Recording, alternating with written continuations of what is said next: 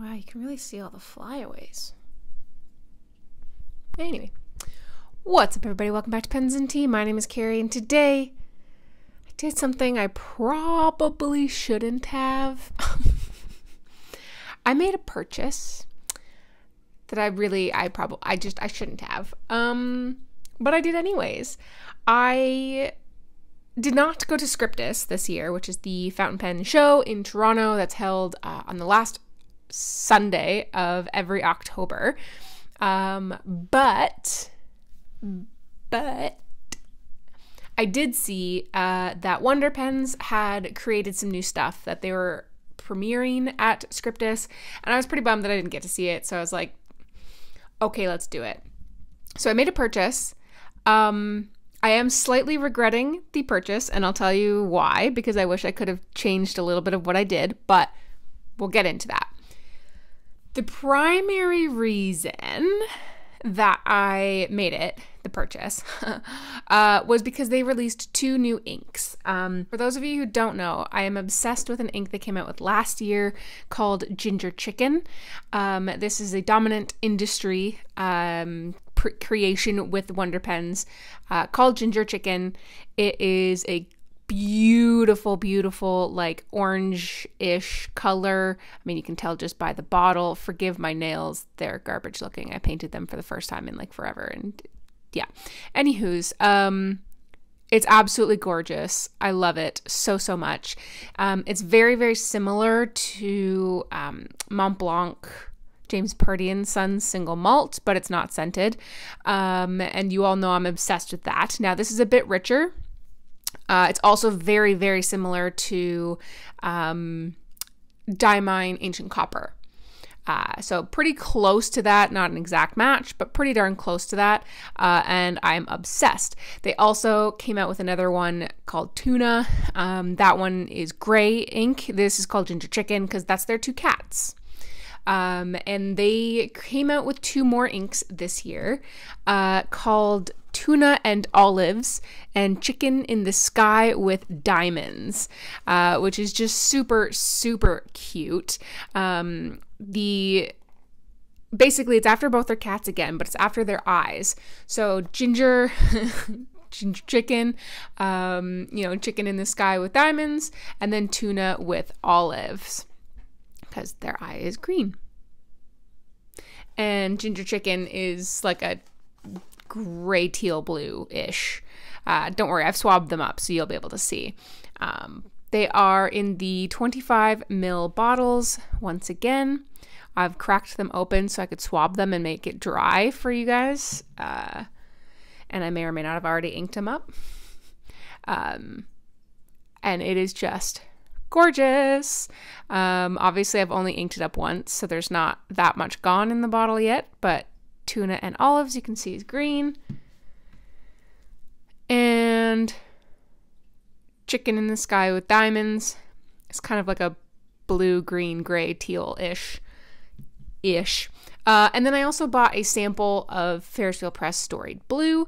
I already had a sample of this. I actually wanted to buy the entire bottle, but they didn't have it. It was out of stock. So I bought the sample just so I could refill my pen. And I will buy the full bottle the next time I place an order with whatever brand that happens to be. So that portion of the purchase, super stoked about, love it. The next one, I ummed and ahhed about for a really long time between a pen from Franklin Christoph, their Model 20 that they just came out with. It is a gorgeous color. It's very much up my alley with like being like a warm brown. And then I also was very curious about the Diplomat Aero. Both models have been around for a really long time. But I was like, okay, I want to get a new pen. I haven't bought a new pen in a year, basically. So which one do I want? And I decided to get the Diplomat. And I decided that because a long time ago, I have used a Franklin Christoph Model 20, and I've never used the Diplomat arrow. So I decided to get this one. And I'm kind of regretting my choice. Not because this is an amazing pen. It is. It's just now I'm like, dang it, I really do want the Model 20. And I kept this box, and I don't typically keep boxes, but if I can open it, I kept the box. And I've already shared this with my Patreon crew because I thought it was just really, really cool. So, I mean, check out the description if you want to see a link to my Patreon and become one of those cool people. But I thought the box is really neat in the sense that it's partially metal. It's just like the sleeve is a metal sleeve. Or at least like, I don't know, but it's cool. It's really cool. I liked it a lot. I went with the all black version, mostly because, again, my biggest problem with when I place an order at Wonder Pens, which isn't necessarily their fault, they're a small store, is just like half of their inventory is always out of stock. So the model that I initially wanted was the green. They didn't have it because I figured the green would pair perfectly with tuna. They didn't have it, so I got the all black model, which right now matches my nails because I painted my nails black. And yeah, so there will be a review coming of this pen, which I do currently have inked up with tuna and olives, because that ink is awesome. So there will be a review coming of that, probably in the next like week or two, because I've already been using it for about a week or so.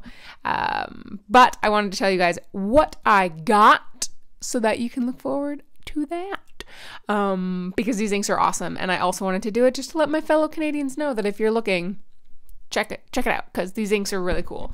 And I really like these little bottles. They're like teardrops almost, and it's cute.